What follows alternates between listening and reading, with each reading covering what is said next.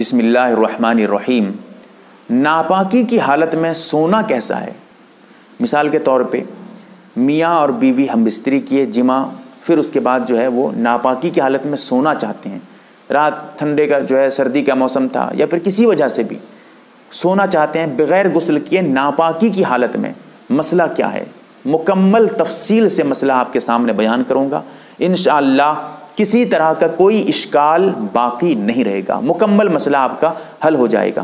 سب سے پہلے یہ سمجھیں کہ ابن ماجہ شریف میں حدیث نمبر 581 بالکل صحیح حدیث ہے، اور مسلم شریف میں حدیث نمبر 731 کھول کر دیکھیے گا۔ اسی طرح اس کی تفصیلات جیسا کہ فتاوی رحیمیہ میں جلد نمبر 2 صفحہ نمبر 263 پہ، اور مظاہر حق میں جلد نمبر 1 صفحہ نمبر 424 کھول کر دیکھیے، یہ باتیں ملیں گی جو ابھی بتا رہا ہوں آپ کو۔ اگر آپ سونا چاہتے ہیں کیا حکم ہے؟ حدیث اگر آپ دیکھتے ہیں اس سے یہ پتہ چلتا ہے کہ اللہ کے رسول صلی اللہ علیہ وسلم کبھی کبھی ناپاکی کی حالت میں، یعنی ہم بستری کے بعد بغیر غسل کیے سو جاتے تھے، غسل بالکل نہیں کرتے تھے، اور کبھی کبھی ایسا ہوتا تھا کہ غسل تو نہیں کرتے تھے لیکن وضو کر کے سو لیا کرتے تھے، اور کبھی کبھی ایسا ہوتا تھا کہ اللہ کے رسول صلی اللہ علیہ وسلم فوراً جو ہے غسل کر لیا کرتے تھے، یعنی غسل کر کے سوتے تھے ناپاکی کے بعد۔ اب ذرا میں مسئلے کی وضاحت کرتا ہوں، بہتر کیا ہے؟ جیسا کہ اگر آپ جاننا چاہتے ہیں میں آپ کو وضاحت سے بتا رہا ہوں۔ ایک حدیث میں آتا ہے جو ابو داؤد شریف میں 227 حدیث نمبر ہے، اور نسائی شریف میں جلد نمبر 1 صفحہ نمبر 141 پر ہے۔ حدیث میں ہے کہ جس گھر میں جنوبی ہو، یعنی ناپاک شخص ہو، حائزہ نفسا نہیں، وہ تو ان کی مجبوری ہے، جو حالت حیض میں وہ تو ان کی مجبوری ہے ناپاک ہونا، لیکن جان بوجھ کے جو جنوبی کا لفظ اس میں آیا ہے، جو جنوبی ہو یعنی بیوی سے ملا ہو، یا پھر جو ہے احتلام ہو گیا ہو، یا پھر کسی وجہ سے منی خارج ہو گئی ہو، یعنی ناپاک ہو گیا ہو، اب وہ جس گھر میں ہوتا ہے اس گھر میں فرشتے داخل نہیں ہوتے ہیں۔ اسی لیے اللہ کے رسول صلی اللہ علیہ وسلم کی اکثر عادت یہ تھی، اکثر آپ صلی اللہ علیہ وسلم کا معمول یہ تھا کہ آپ صلی اللہ علیہ وسلم غسل کر کے سویا کرتے تھے۔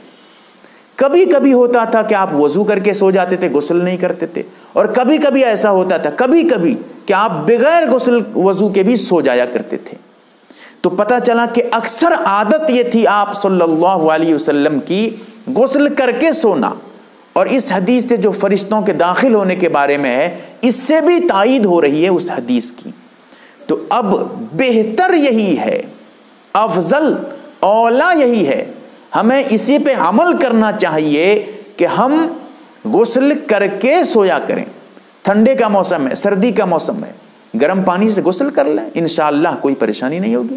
غسل کرنا ہے آپ کو، ہاں اگر آپ بغیر غسل کے سو جاتے ہیں کوئی گناہ نہیں ملے گا، لیکن اتنا ہونا چاہیے وضو ضرور کر لیجئے، وضو کر لینا چاہیے۔ اگر وضو نہیں کرتے ہیں تب بھی سو جاتے ہیں تب بھی درست ہے، لیکن بہتر نہیں ہے ایسا کرنا۔ کم سے کم وضو تو کر لیجئے، اتنی سستی کیوں؟ اس لیے وضو کم سے کم ہو جانا چاہیے، یا غسل کرنا بہتر ہے اس صورت میں۔ لیکن اتنا خیال رہے نماز چھوٹ نہ پائے۔ آپ نے بغیر غسل کے جو ہے سو لیا اور فجر کی نماز غائب، وہ جو ہے غسل نہیں کیے، بالکل حرام ہے آپ کے لیے صبح کی نماز کا چھوڑنا، یا کسی بھی نماز کا وقت پہ نہ پڑھنا، بعد میں پڑھنا۔ اسی لیے غسل بالکل وقت میں کر لیں۔ اگر آپ رات میں نہاتے نہیں ہیں، بعد میں آپ صبح جتنے جلد ہو سکے غسل کریں اور فجر کی نماز ضرور پڑھیں، ورنہ آپ گنہگار ہو جائیں گے۔ اب رہی وہ بات کہ پھر اللہ کے رسول بغیر غسل کے جو ہے سو جاتے تھے، بغیر وضو کے بھی سو جاتے تھے، یہ کیوں؟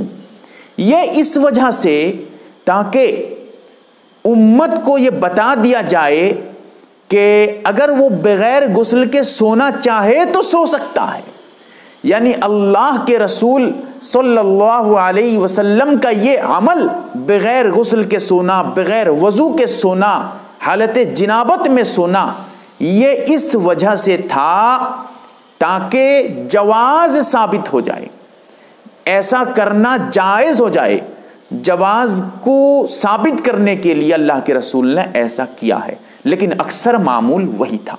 اب میں نے مکمل باتیں آپ کے سامنے رکھ دی ہیں، ذرا غور و فکر کریں، مسئلہ سمجھنے کی کوشش کریں، نہ سمجھ پائیں علماء سے رابطہ کریں۔